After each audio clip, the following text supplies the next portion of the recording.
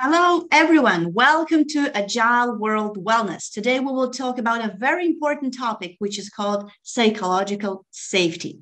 So, in the very beginning, we need to understand what it is. And this is to do something with your emotions and feelings and invisible things which happen inside of you. And from neuropsychological perspective and our physiology, we need to agree that our limbic system, which is responsible for emotions and feeling, it's an open system, which means that the state you're in and everything what is overwhelming you from inside, it is contagious and you are transferring your emotions to other team members and people you're interacting with. Your blood system is actually a closed system. So, really, in the interaction with other people, you don't affect the results of their blood analysis. But with emotions, you really do. And this makes you actually take responsibility for your emotions and also understand that you're also kind of responsible for emotions of others because you can transfer them. How do you do that? Of course, you are verbalizing things, your voice, things you say, but also if you're not really talking a lot and you jump into the meeting, your face expression, pupils, body language, the way non-verbally you are interacting, it can also transfer the negative emotions if you have. So if your emotions are positive, you are happy, you're satisfied, you're super excited, you're very curious, then just go and spread the positive vibe. And actually, it is a real recommendation if you're in a flow mood, in the mood when you're getting creative, you're super agile, and you really feel like a rock star. Use this opportunity to talk to people, to organize a meeting, to have a spontaneous chat, to do a presentation, because these would be the positive emotions you are transferring. And in this way, you can motivate or engage your team. But what to do if your emotions, the ones which are, boiling, burning from inside, they can be considered as negative. They can be considered as toxic as well, not constructive for sure. If you have a possibility to just stop and, put yourself on hold, on pause, it is really kindly recommended. If you have a meeting and it's really better to be late for some 5, 10, 15 minutes than to jump on the meeting and right away spread the virus of the negative vibe. So you can just write a message writing that you will be late and do a quality investment into getting yourself into balance.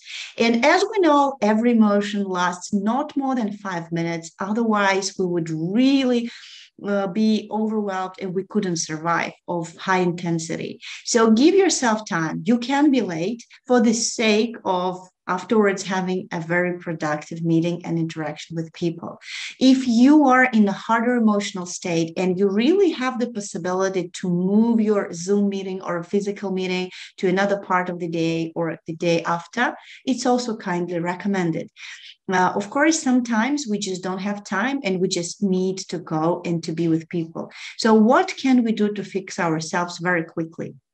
If you are having just, let's say, a few minutes or 5 minutes to settle yourself and to make a setup so you're not contagious, you don't spread the negative vibe, then you can really do some physical activity, jumping, doing a cardio dance, running around your house, doing anything. That will really increase the blood pressure, including your brain, and it will, on neuromediator level, switch on some neuromediators responsible, for pleasure, having fun, and it can really help you to switch. For some people, meditation would also work, breathing, adding a bit more of oxygen to your brain, and so boosting your energy level. Because sometimes our emotions are coming just because we're burning out and the energy levels are, devastating. If you want, you can have a pleasant snack, maybe dried fruit or maybe a little piece of a black chocolate. with sugar in order, or a fruit, in order to boost your sugar levels in the blood. That's also a life hack for all parents which are meeting their children in kindergarten and school. Give your little ones something to eat, like a slice of banana, because when our blood sugar levels decrease, we become very, very nervous, and it can lead to bad results in interaction with other people. What else you can do? You can do a very unpredictable activity for your brain, to switch it to something you haven't planned. Maybe some routine at home if you're working remotely, maybe making an unexpected call, maybe drawing something, maybe singing while others are not listening to you if you have a safe place. Really switching to something which will ruin the planned course of the day, or switch on the creativity. So I don't know if you have anything around to draw or to mold, but if you do something expressive, artistic, and creativity blocks amygdala and switches on the thinking brain and prefrontal lobe. You can also do this. What else? Being conscious and then making an audit of your emotion. How can I mark this emotion? How can I call this emotion? Is it fear? Is it anxiety? Is it anger? Is it anything else? When you label your emotion, you put it under your control. It's not the emotion which actually guides you, but you are the boss. You are the one who puts a name and nickname to your emotion. And then when you understand what it is, you need really to admit it. You need to accept it instead of fighting. You need to say, okay, I have the right to be angry. I have the right to be super sad now. I accept my emotion, and it is given to me for some reason. Right? It's my resource. And this is already 80% of the story, just to understand what happens, to admit it, and to accept it instead of fighting with the wind. And then you can do a very quick deep dive, becoming a coach for yourself, asking, okay, but why do I have this emotion? What's the reason? What caused it? Who caused it? Or what caused it?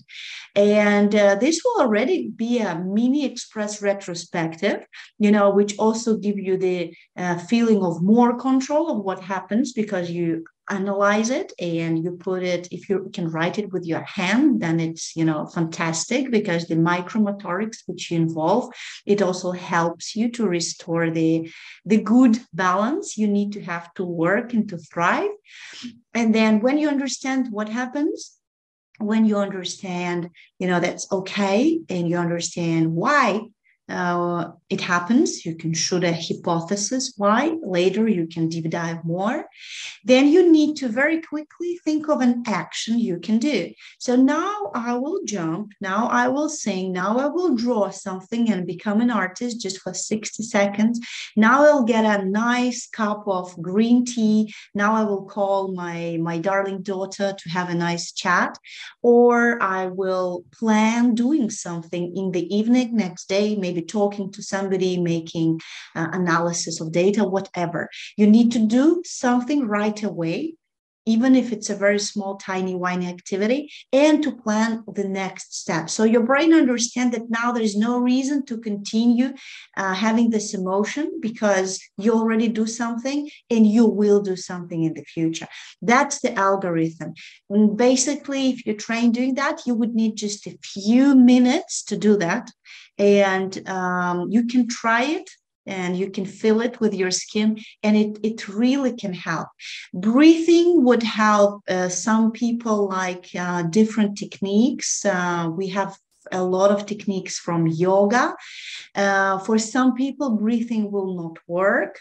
For some people, this analysis will not work because their brain is already having the high intensity of the feelings, and the amygdala is blocking the thinking brain. So for them, I don't know, kickboxing or having a crazy dance would work better. So it really depends on how intense is the emotion. It really depends on your individual preferences and the way you are, the way your own psychology works.